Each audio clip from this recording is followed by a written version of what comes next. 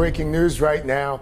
The NFL and Players Union have announced that 3 players and 5 staffers with the Tennessee Titans have tested positive for coronavirus. I have been of this position from day one. I believe there's a 99% chance that the National Football League season gets completed, barring government and federal intervention. It's going to disappear. One day it's like a miracle. It will disappear. This season is started, and it's going to finish. These owners are not going to have it any other way. Titans and the Minnesota Vikings, which played each other this past Sunday, have said they will now suspend in-person club activity starting today. For those of us who believe in science and understand just how real this virus is, you likely saw this coming.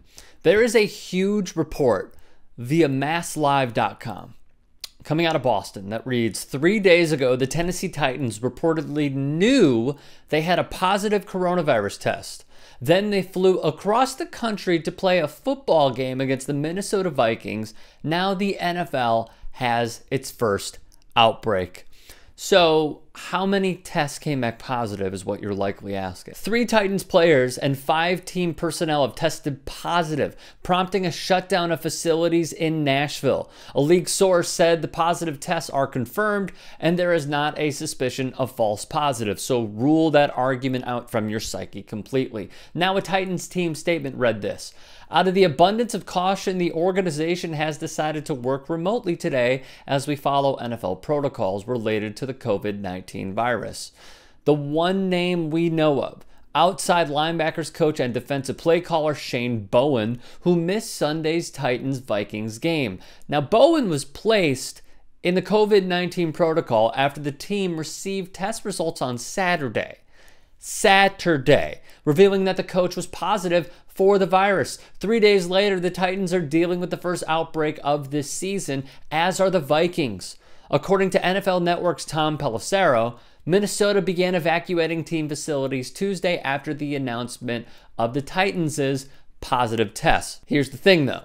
The 8 tests that were reported today, Shane Bowen's name is not listed, meaning these are new cases, per SI's NFL writer Albert Breer.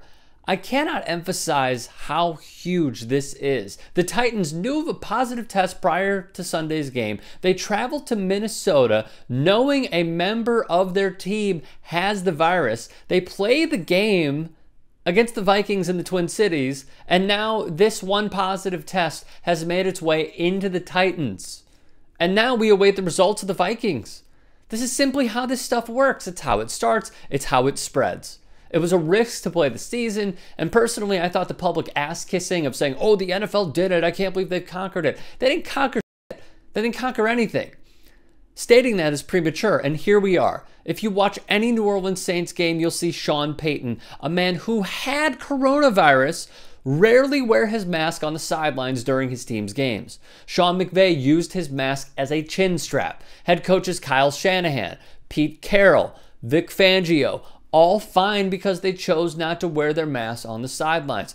Bill Belichick also has whatever the hell you possibly call this. A realistic question was asked by Penn Live. Will myocarditis, heart condition linked to COVID, affect NFL? Ravens doctor says it's a concern. The thing is, we heard about this in college football, and that's where the reports came out of. According to medical professionals, myocarditis is a potential long-term effect from contracting COVID-19. The American Heart Association describes myocarditis as it comes on suddenly and often with significant severity, resulting in an exceptionally high risk of death caused by cardiogenic shock, the heart's inability to pump enough blood, abnormal heartbeats, and multi-organ failure. It's time, in my opinion, for this to become the mainstream conversation and discussions when they are had and broadcast to the masses on league partners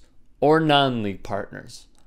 We have talked about it so many times with college football. It's time to start reporting on this. And I'm not saying that they're not reporting on it because no one has said it, but there is a direct link here from multiple health professionals that are saying a lot of athletes can suffer from this, not just even now, but in the long term. It was a risk to do this season. Do I think they could potentially turn it around? Maybe. Maybe. But we are dealing with our first outbreak. They knew this when they signed up. It's tough because the league knows that they have to make money off of the television contracts. But as I leave you with this, I ask, maybe rhetorically, at what cost?